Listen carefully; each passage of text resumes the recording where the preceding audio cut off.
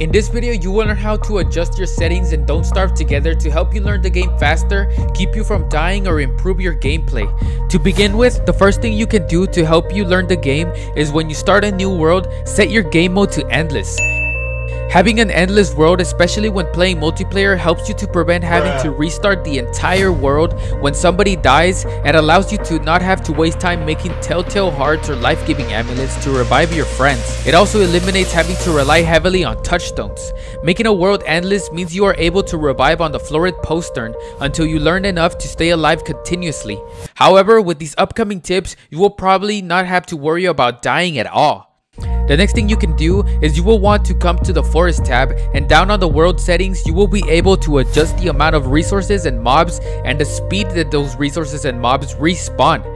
For this tab, I recommend visiting your compendium and checking the things you die the most to and adjusting them. For example, big problems players have like shadow creatures and hound waves both can be adjusted in this tab.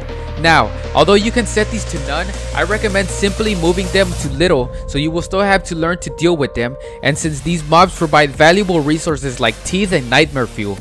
Once you decide what you want in your world, you can move on to how you want your world made. In the world generation tab, one of the most important settings you can adjust is the size of your world. A lot of times, players who die during or before winter do so because they are not prepared, and this is not because they don't know what to do, but simply because they run out of time to get things ready.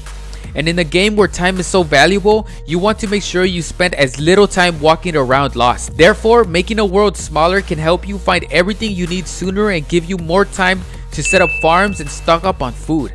In this tab, you can also increase the amount of food sources like carrots and berry bushes, so make sure you take these into account.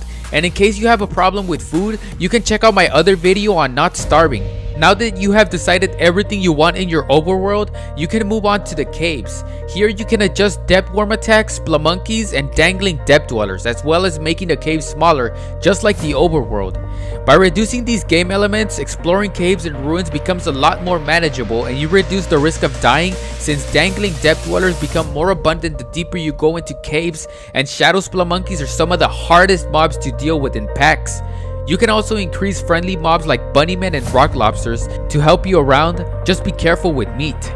Once you have your world tailored to your preference and are ready to go at it, make sure you take a look at your actual game settings. Here you can adjust how you play and view the game, and can remove things like screen shake caused by earthquakes and bosses that limit your visibility, as well as lag compensation, which makes kiting impossible. If your game happens to lag a lot, then you can reduce the game refresh rates and other settings to help improve your experience and to have the game run as smooth as possible. Overall, adjusting your settings can help you in so many ways that it's almost a disadvantage to not mess around with them and find what works with you. Make sure you like this video if you found it helpful and subscribe for more content. Also comment any tips you have to help a fellow starver.